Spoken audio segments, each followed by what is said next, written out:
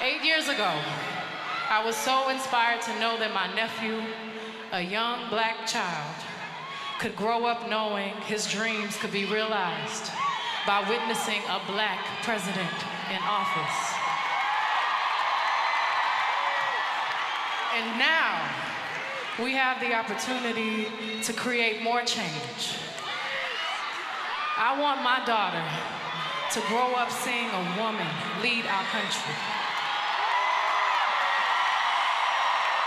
And know that her possibilities are limitless.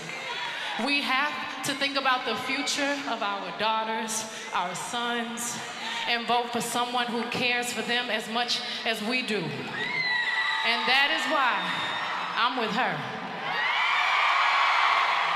And this other guy, I don't have any ill will towards him, but his conversation is divisive, and that's not an evolved soul to me, so he cannot be my president. He cannot be our president. Once you divide us, you weaken us. We're stronger together. Once you divide us, you weaken us. We are stronger together. And without further ado, I would like to introduce to you the next president of the United States, Miss Hillary Clinton.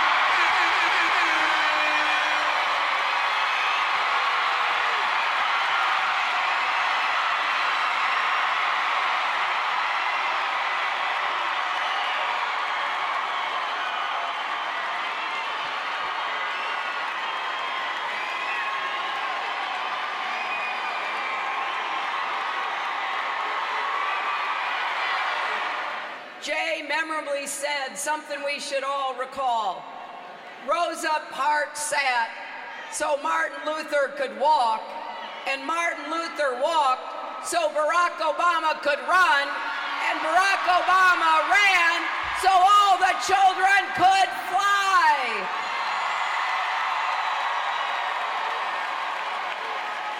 Well, we have unfinished business to do, more barriers to break, and with your help, a glass ceiling to crack once and for all.